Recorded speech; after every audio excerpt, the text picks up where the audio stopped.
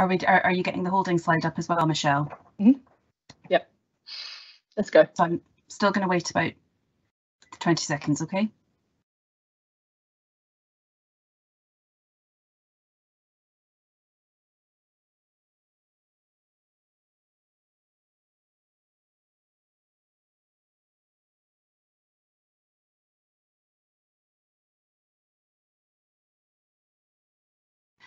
Good morning and welcome to the Meet Your Future campaign. My name is Laura and I'm part of the Bridge team at Greater Manchester Combined Authority. Meet Your Future was launched in April 2019 to enable more young people like you to meet with and have meaningful conversations with employers whilst experiencing different workplaces. Over the last 12 months, we have been speaking with young people from all 10 local authorities in Greater Manchester to find out how you've been feeling, how you feel you should be supported now and into your future. We have been listening and we have learned a lot. We have developed a suite of information, resources and services that are there to help you. This can be found on GMAX. I'll pop that link into the chat box in a moment, which many of you are probably already familiar with. Please speak to your teacher to find out more. We have also adapted the Meet Your Future campaign to better fit what you have been telling us. Throughout this academic year, you will be able to join sessions and chat with Greater Manchester and national employers about growth sectors across Greater Manchester, different pathways and the vast array of careers and opportunities that are available to you in the future right here in Greater Manchester. In this session, you will hear from Anne Parks, a social value consultant from Arup, all about sustainability in the built environment. Hopefully, this session will inform you, inspire you, and show you why you should be hopeful and optimistic about your future in Greater Manchester. Throughout the session, please make use of the question box for questions, and we'll cover these at the Q&A section at the end. If you would like to use captions or subtitles during the event, please select Captions Subtitles in your video controls. I'm now delighted to introduce Anne for this morning's session.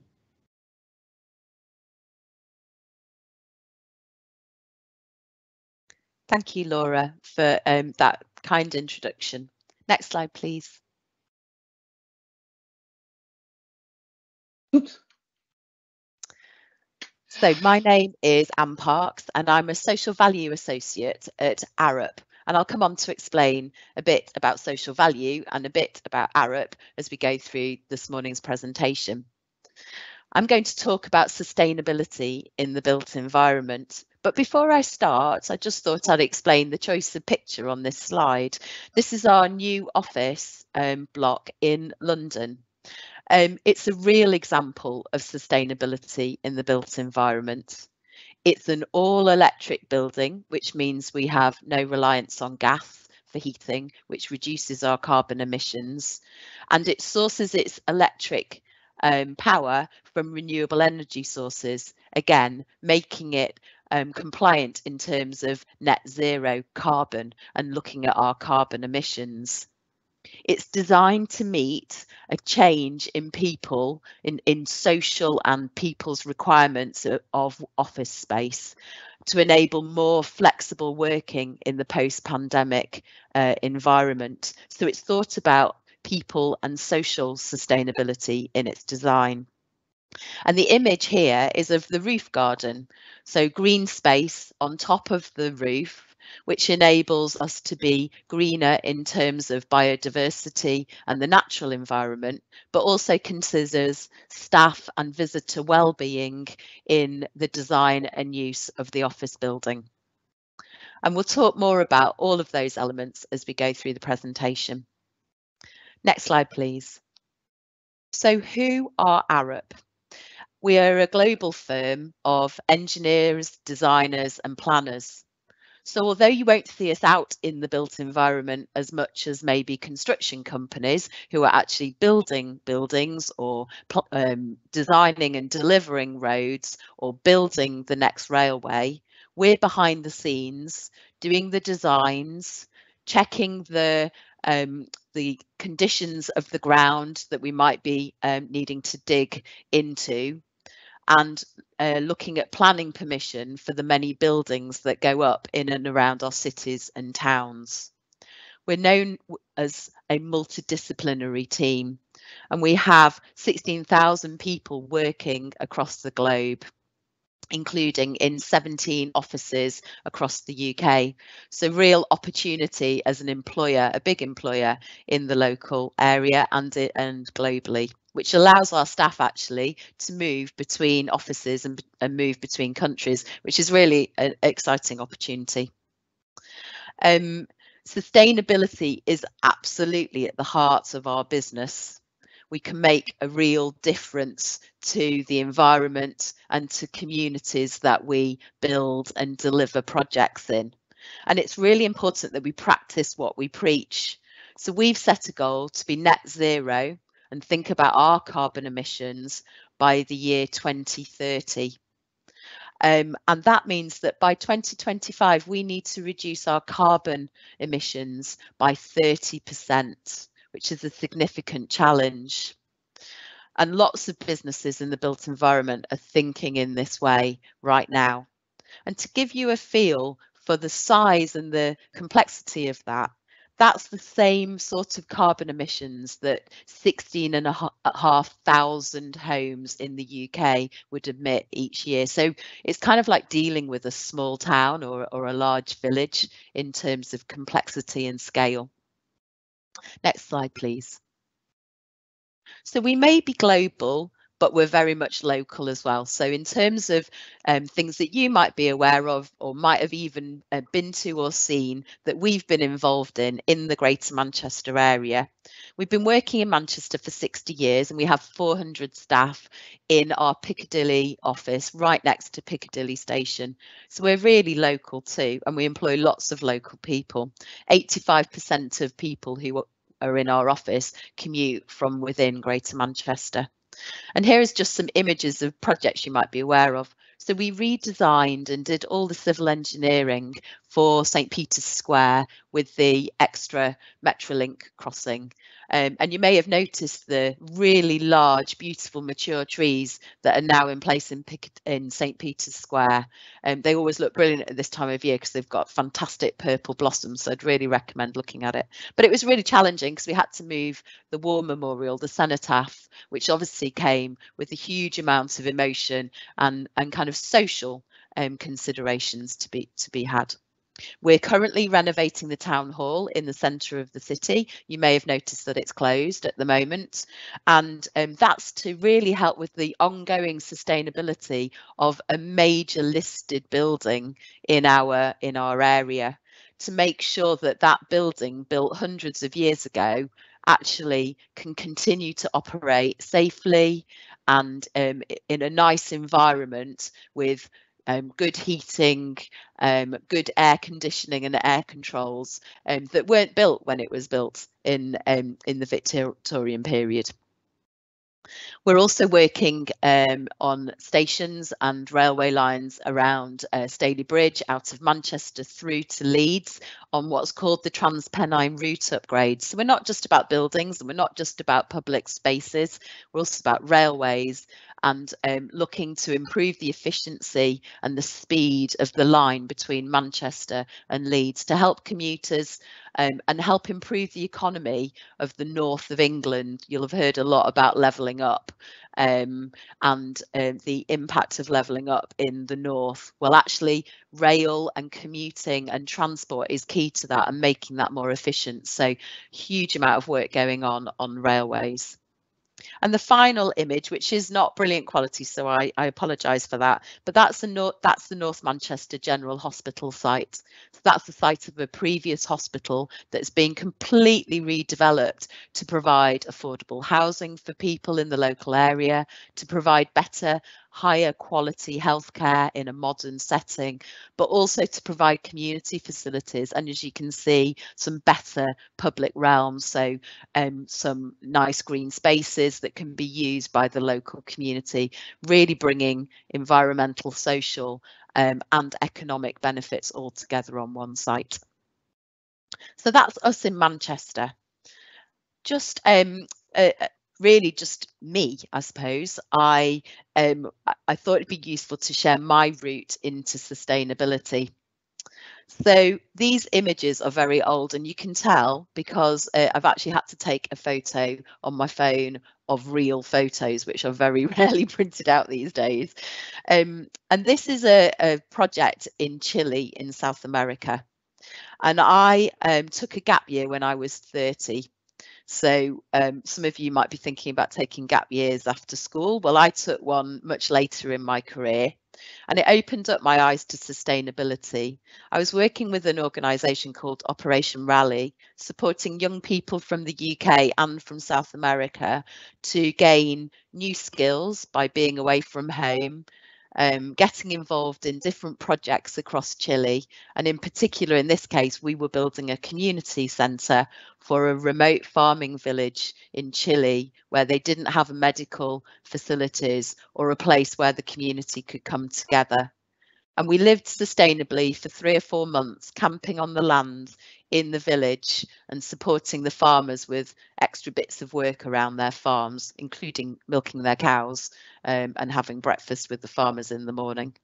So it was a real eye-opener to sustainability, and it gave me the wish and the passion to get involved in that at a more local level on my return. But it was also brilliant to see the young people that joined us gaining all those new skills from that experience as well. So that's how I came to work in this sector. Next slide, please. So what is sustainability? Well, in its simplest form, we think about sustainability in 3 ways. Next slide. The first is environmental. And that's the one that most people really think about. They think about global warming, climate change, and you'll have seen marches around on television, campaigns around on television, Extinction Rebellion. You know, it's very high profile in social media and in the public space, in the public realm.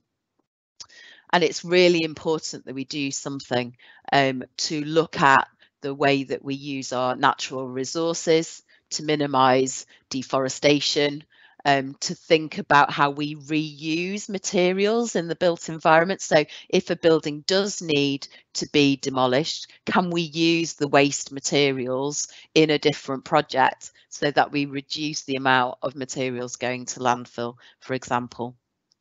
So the environmental element of sustainability is always first and foremost in people's minds, but it has 2 other areas that we focus on.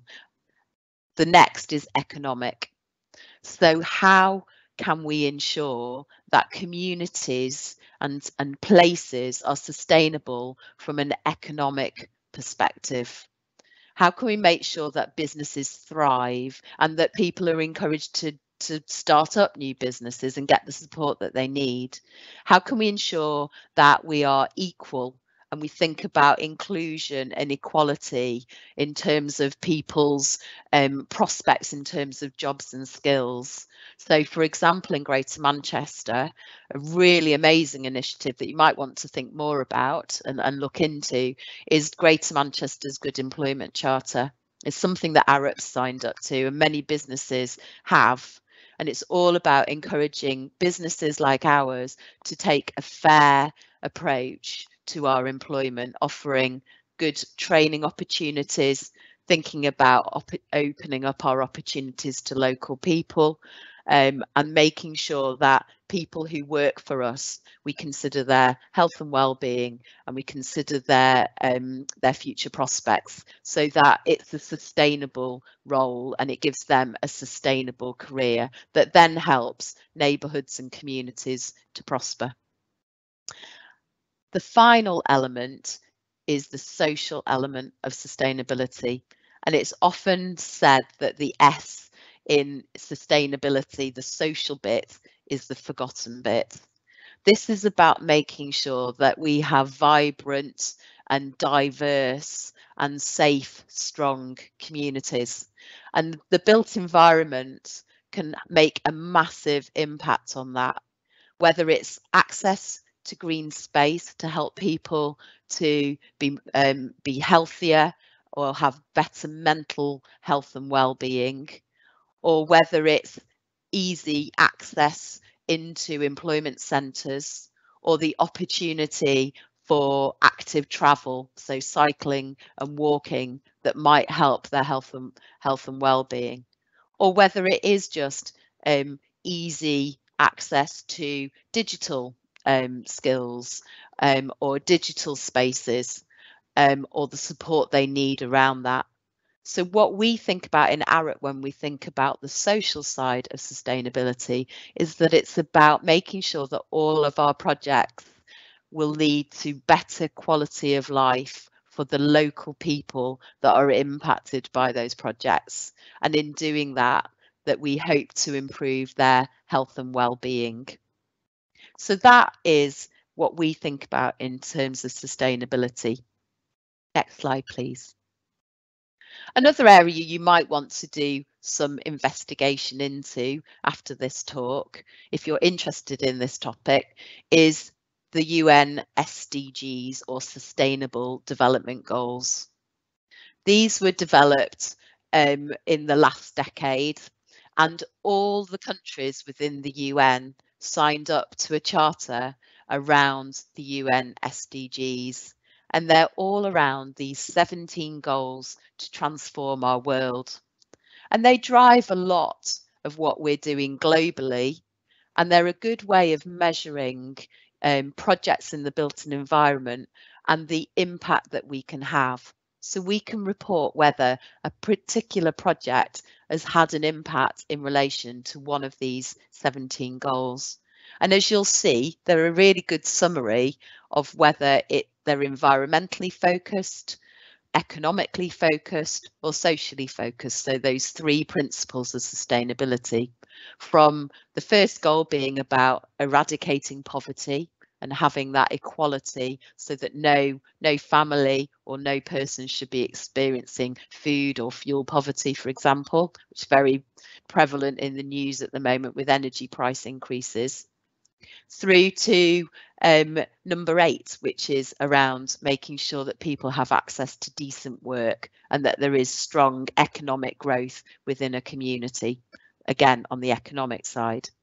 But then on the environmental side, that might be around number 12, which is about responsible consumption and production.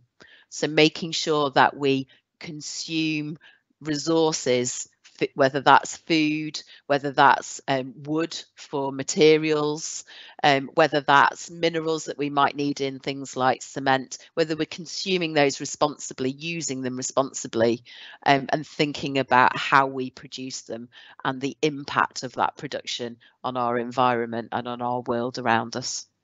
So as I say, there's a link there to the website for the UN SDGs, and I'd really recommend you having a look if it's something that you're interested in. Next slide, please. More locally at home, the UK Green Building Council, which is it's basically a lobbying and industry organisation that supports organisations in the built environment in the UK. They described sustainability in the following ways, and I thought it was just worth going through each of these 5 areas just to help you understand a bit more about what we think about when we think about sustainability in our projects every day. So we've talked a bit about the fact that we want to mitigate and adapt to climate change. So we either want to reduce and make a positive impact in relation to climate change by making our buildings net zero, or potentially using less concrete, for example, which can be quite detrimental to the environment in our projects.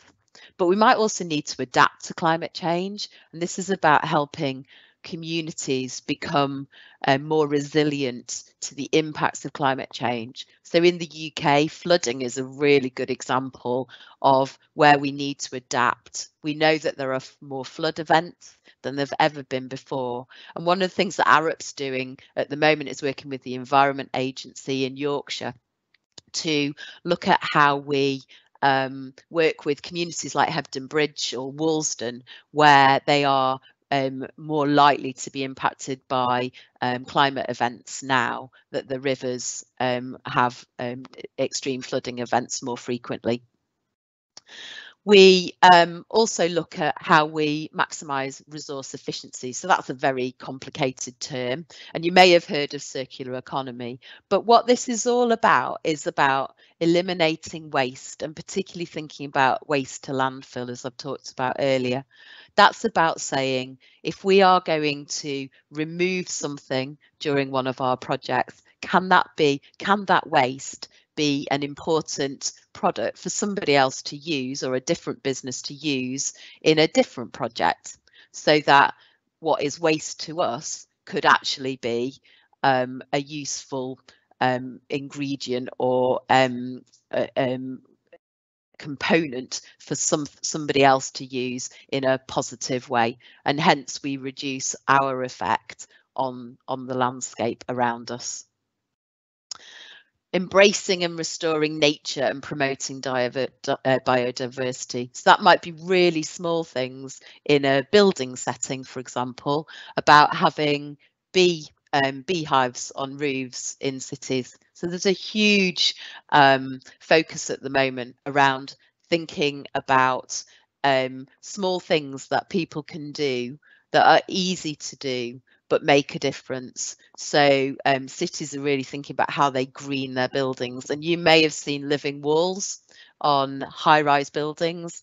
Certainly green roofs to hold water and act as a bit of a biodiversity reservoir are increasingly seen in the built environment.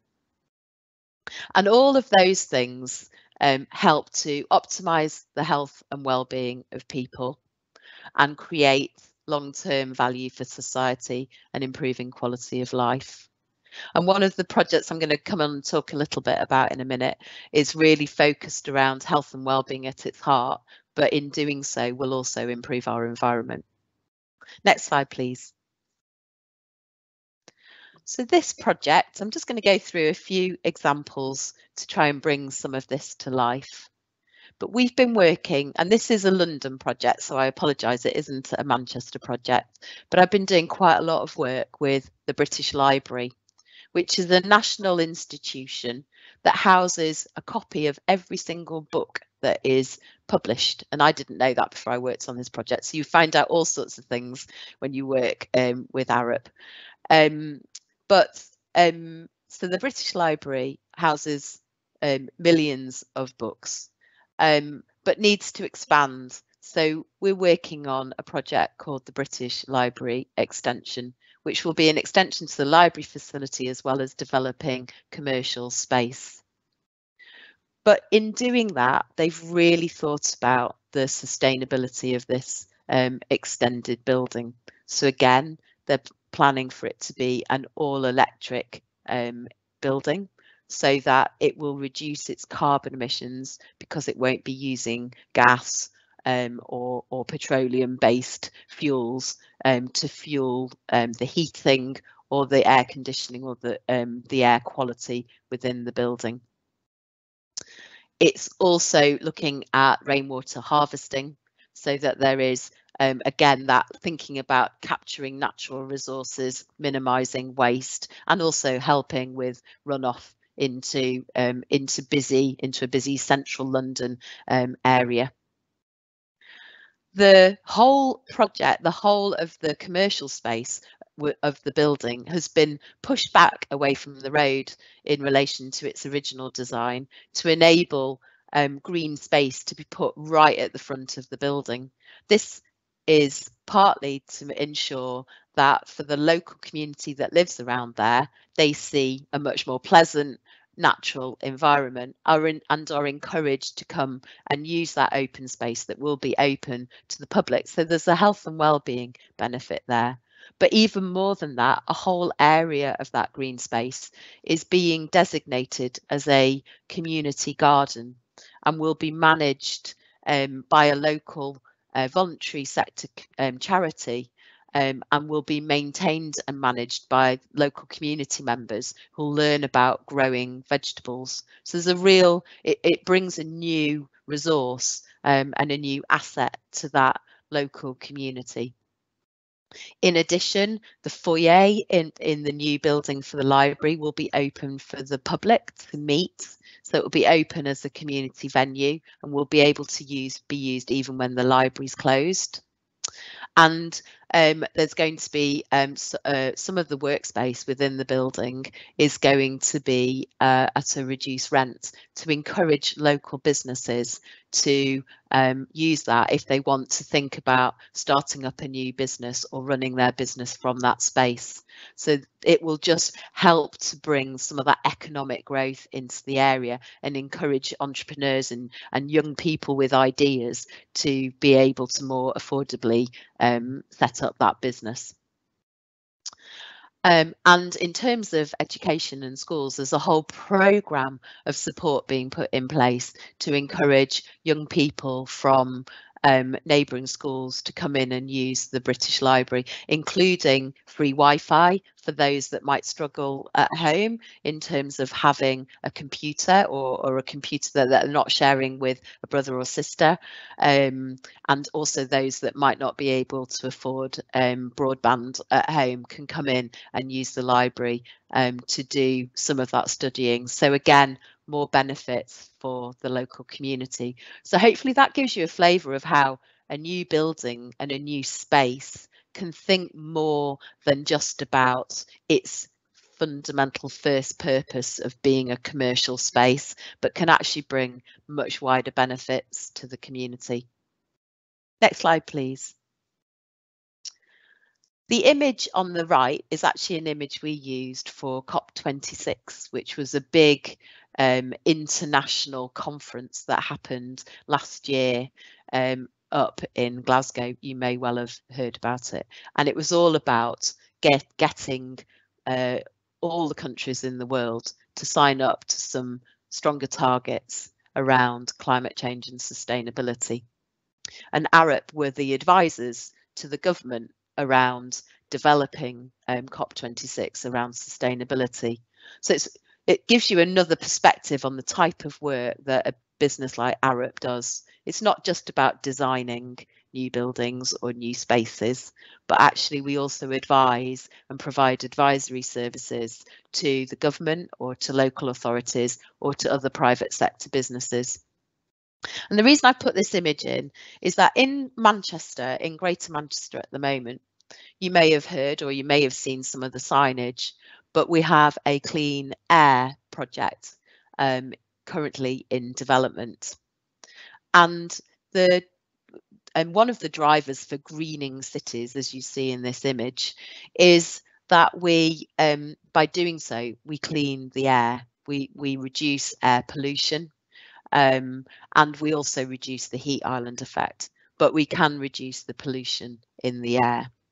And the Clean Air Project in Greater Manchester, just a really good example of the kind of advisory work that a business like Arup can give to cities like Greater Manchester. So we're working with Transport for Greater Manchester to look at the best way to reduce nitrogen dioxide levels in the air in Greater Manchester, which we think are responsible for thousands of deaths per year in the Greater Manchester area. So it's really important from a social sustainability and a health and well-being perspective that we bring those nitrogen dioxide levels down, and they're due to primarily due to emissions from polluting vehicles. So we're looking at how we can work with road users and work with businesses in the Greater Manchester area to encourage cleaner vehicles, different modes of transport, in order to support them to upgrade maybe to electric vehicles or to less polluting vehicles, so maybe some hybrid vehicles. So looking at that in order to primarily improve the health and well-being of our cities, but at the same time provide environmental benefits. So that's another type of project that we've been working on and that you'll see around Greater Manchester, because you will have seen some signs up around the clean air zone, I'm sure. Next slide, please. And then the other kind of work that I thought would be useful and thinks more about, again, around a mix of sustainability from a social perspective, but also from an environmental perspective. We do a lot of research, and lots of organisations like ours do what we call thought leadership. So really trying to think, what are the next big challenges going on in the world, and how can we help to solve them, to put forward recommendations? How can we advise governments and city mayors, for example? And these are just two example reports. So thinking about how we design a city or a place for ageing communities. The population is ageing, and that's happening globally across the world. And family dynamics have changed. So older people in some societies get less support from their family than they may have previously. So how do we design cities that work for older people? But also, how do we design cities, if we want to encourage people not to drive so that our air is cleaner? How do we ensure that active travel, which is walking or cycling or even using elements of public transport, how do we ensure that they're truly inclusive? That we break down the barriers that stop people from doing that, whether that's because you're disabled, or whether that's because you come from a culture where cycling isn't the norm, or you don't feel safe in that environment. So we have a team in Arup, for example, who are the inclusive environment team, and they are skilled in thinking about how do we ensure that the spaces, the places that we're creating and advising on are truly inclusive for everyone in society. Next slide, please. So hopefully I've given you a bit of a taste of the three elements of sustainability. We could talk about it all day. There's plenty of information about different projects that Arup have done on Arup's website, which is really simple, www.arup.com. So please feel free to go and have a look.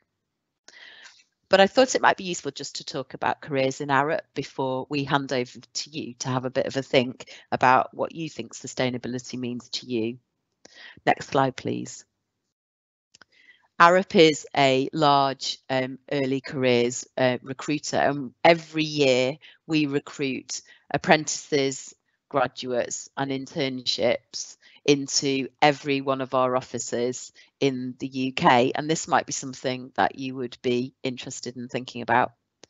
So internships tend to be for people who are at university and have the summer off and may wish to get work experience ahead of making an application for a job, or just to gain broader life skills and work experience skills before they decide what route they want to go down. But we do offer some internships for those in sixth form who have a clear interest in a field.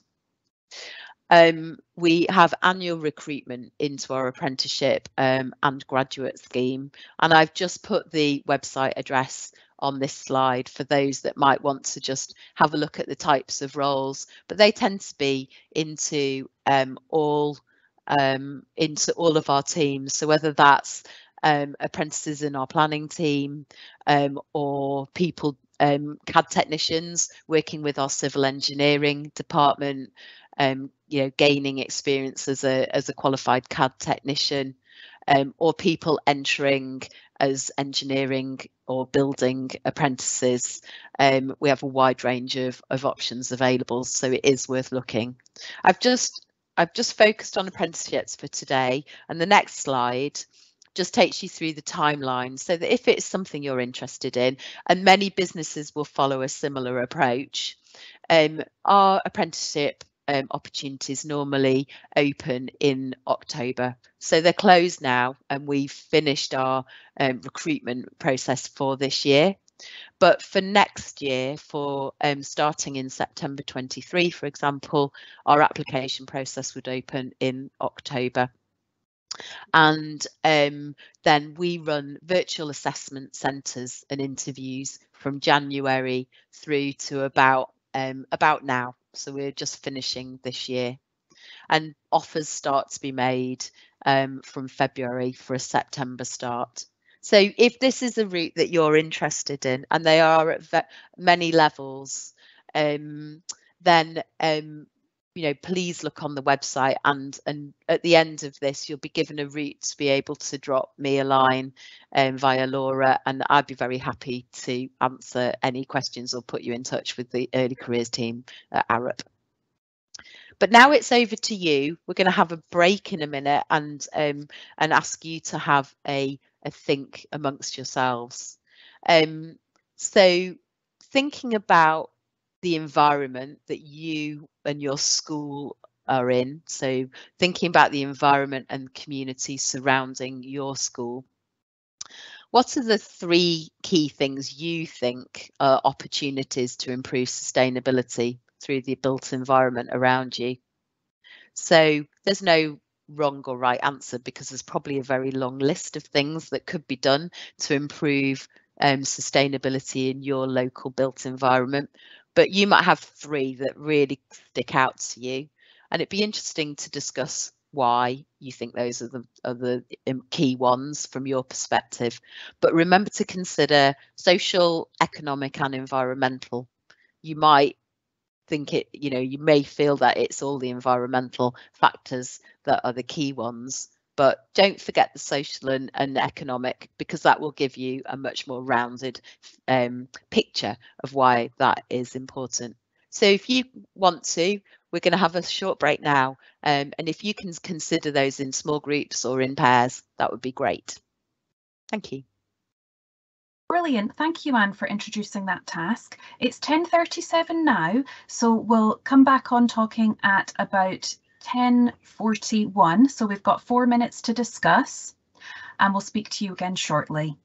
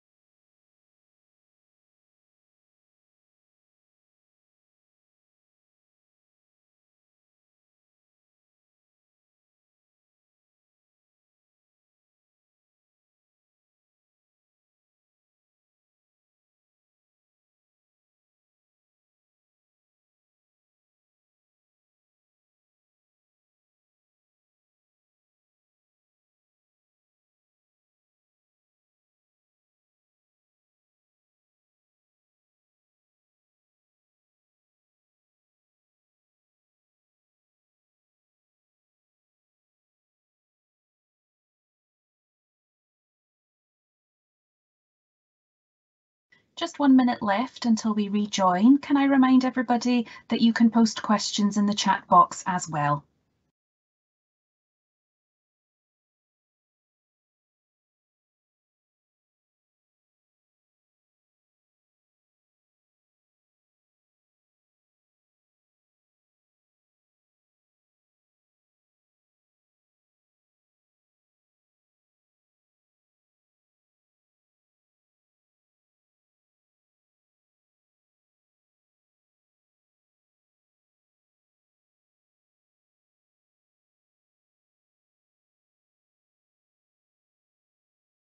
Great, welcome back everybody. I hope you've all had a chat there about that task, and thank you for introducing it. As it shows on the next slide, you can submit your ideas to us on email. There's our team email there, and we will forward that on to Anne to share her feedback with you. So it's now time for the question and answer session, and I will just read some of these out now, Anne. So Anne talked about her own journey to working in sustainability with your gap year in Chile. What other sorts of backgrounds do your colleagues have, and what pathways are usual to working in sustainability? Yeah, that's a great question. Because we are what we call a multidisciplinary team, we do have a lot of different pathways into this work. So I'll just touch on a few of them.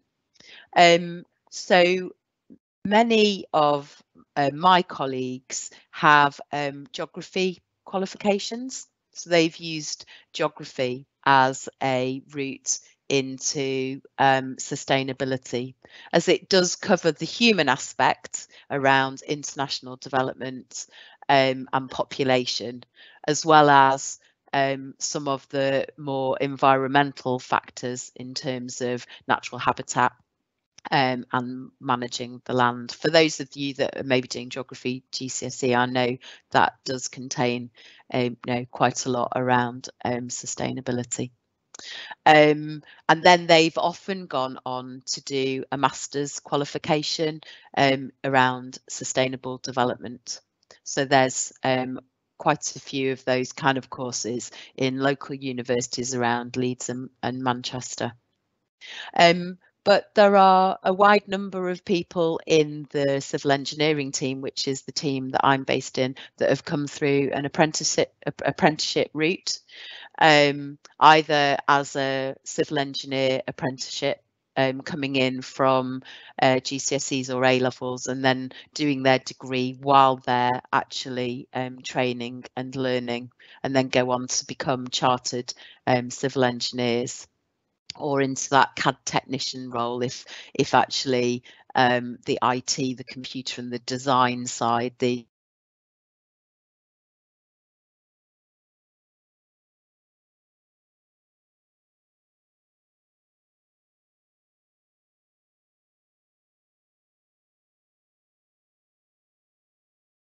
and some people will come into sustainability through the economics route. So doing courses probably at A level and then university around economics. Most people joining Arup will join with a degree unless they come through from the apprenticeship route. Brilliant, fantastic, Anne. That's really good to know for our young people tuning in today. Can we ask you another question? How does a company start to design a place like the British Library expansion, and how do you influence the client to become more sustainable? Yeah, that's a very good question. So in terms of how we start to get involved with the client, that will be through two probable routes. One will be through the development of a long-term relationship with them. So that might be through years of working on other projects and becoming a preferred partner, where the individual partners and the individual clients know each other really well and understand each other's ways of working. So it's a natural choice to then pick Arup. to work with on that project.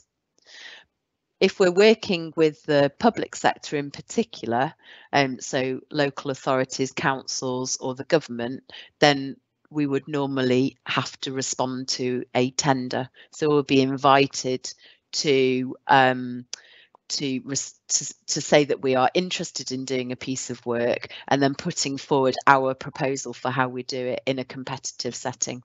And then if we win it, then we go on to work with them. And at that point, we can then really start to influence how the project is delivered. It does depend on the client's outlook.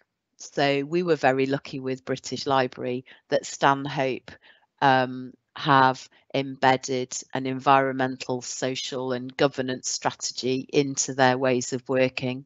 And they really understand that if they are going to build buildings in London in particular that businesses want to be based in, then they need to be building buildings for the future, ones that are future proof. That means they are very low carbon emission, that they're very comfortable for their staff, and therefore actually influencing them to go for the highest standards of sustainable design is not as hard as you might think. Some clients are thinking more about cost, quality and cost, and therefore worry that adding sustainability in is going to add cost into the project. And that is then a case of demonstrating that perhaps design choices we might suggest don't cost more or could be balanced by some other element of the design further down the line. So it does vary massively by project, but we were very lucky with the British Library that we were all on the same page. That is so interesting. Thank you, Anne. What do you think are the biggest barriers to proper environmental change at the moment? Yeah, it's quite interesting. So I think, and some of this will be my personal view and some of it will be through Arup.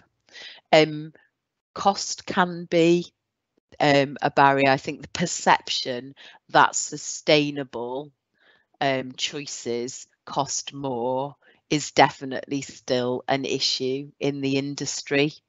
And what we need are the case studies and the examples that show that either that isn't the case, that it doesn't have to be a choice between price and sustainability, or that in the long term, the value that developing a scheme sustainably brings in terms of being adapted for climate change, so that you don't have to redo something in 10 years because it's already out of date and isn't adaptable to new climate change issues, or that it's more attractive because it is a sustainable development and therefore more people want to use it and access it. So just finding the balance between price and cost now and long-term value of embedding sustainability in that, those are real challenges. And then I think just consistency, consistency between different governments, consistency between different local authorities in the standards that they are requiring. And there's a really big challenge at the moment if you think about what's going on in the world with everything in Ukraine, the post-pandemic economic situation. We know that different governments are applying climate change factors in a different way.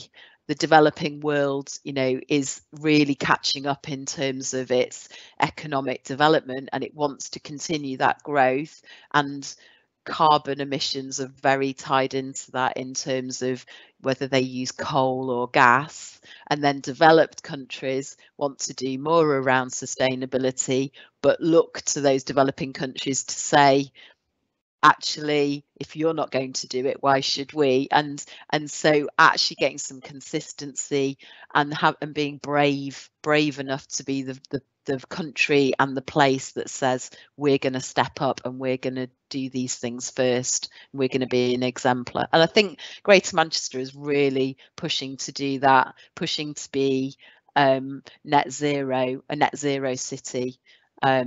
You know, very early on in the process, having declared a climate emergency some years ago. So you know, it is doing its bit to try and move forward. Brilliant, thank you, Anne. As we don't have any further questions in the chat box, I'll draw our talk to a close now. And thank you so much for sharing your insights with us today. That's been a really fascinating talk. And thank you to all the people that have tuned in as well. As we've said there, you can email your ideas for Anne's task to our team email. The email address is in the chat box now. You can keep up to date with all things Meet Your Future at GMAX, as per the last slide that's on the screen now. You can follow us on Twitter at YourGMAX, and did you know you can watch our previous talks by checking out our YouTube channel from all sorts of interesting employers just like Anne. The link to that is also in the chat box now. For any teachers, parents or carers tuning in, I've also popped into the chat box a link to a feedback form that we would love for you to complete on behalf of your students or children. Please take a moment to complete this, as your feedback is so valuable to us. Thank you again for joining, and we do hope to see you again soon.